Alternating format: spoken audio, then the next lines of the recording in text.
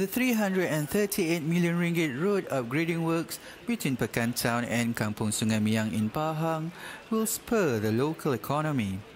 Prime Minister Datuk Seri Najib Razak said the road works will help to improve the connectivity between Pekan and the southern part of the country.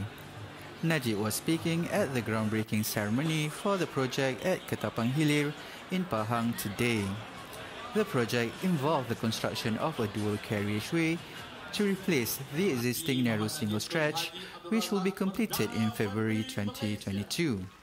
The upgrading works will involve the construction of 3 new flyovers, replacing 3 bridges as well as installing street lights.